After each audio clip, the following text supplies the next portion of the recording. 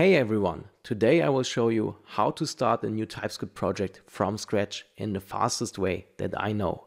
And all you need is Node. Let's get into it.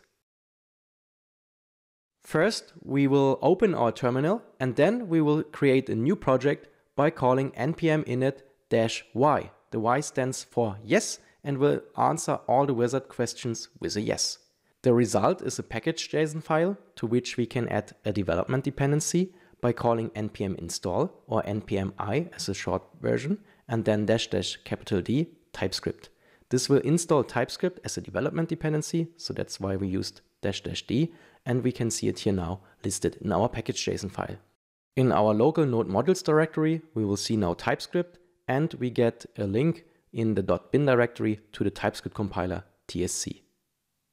With the npx command, we can run executables from the .bin directory. So using npx tsc-version will execute our local TypeScript version and report version 493 to us. Having TypeScript locally available, we can create a TypeScript configuration by calling npx tsc-init. This generates a standard TypeScript configuration named tsconfig.json that has certain compiler options already predefined. We also get to see a lot of additional options and their explanations, so I recommend you to read that later, and for now I will use the Sort Everything plugin to alphabetically sort the options and remove the comments. I can do that by simply going back to the file, hitting a shortcut, and then we will see a much cleaner compiler options object. We will use this configuration and continue our journey. Having our compiler options in place, we can finally write some TypeScript code. So I will create a new file and just put it in the source code directory and name it main.ts. For the demo, I will simply do a console log statement and I will say hello from TypeScript. Now that we have this statement in place, we can compile the TypeScript code to JavaScript by simply calling tsc. Of course, we have to put npx up front, otherwise our local TypeScript compiler won't be found. When the compilation is successful, we can see the emitted JavaScript code.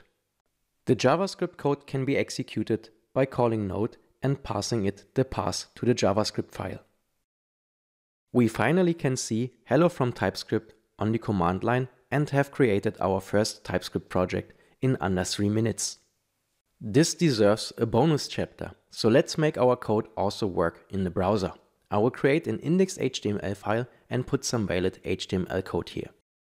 I will just copy over some HTML5 boilerplate and then we can create a script section within the head section.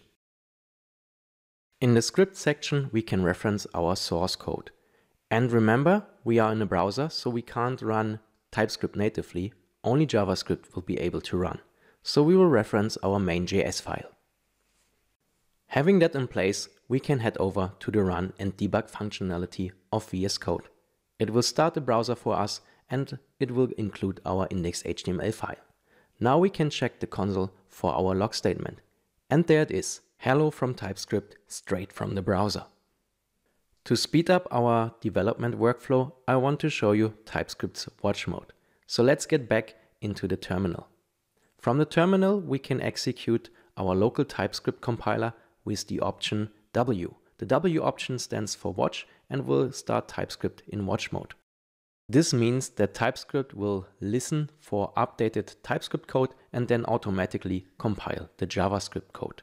We can test that by changing our TypeScript code. I will just place a smiley here and we won't call tsc manually, but just rely on the watch mode. And yeah, we saved the TypeScript file and we got the JavaScript file compiled. If we check our browser, then we can also see the update once we reload the web page. And yeah, there's our smiley right in our browser. The automatic compilation from the watch mode will increase our development speed a lot because we don't have to call tsc every time we change our TypeScript code. Also make sure that you call tsc with npx in the front. Otherwise, tsc might not be found. It would only be found if you have installed TypeScript globally, but I suggest to just use the local versions using npx tsc.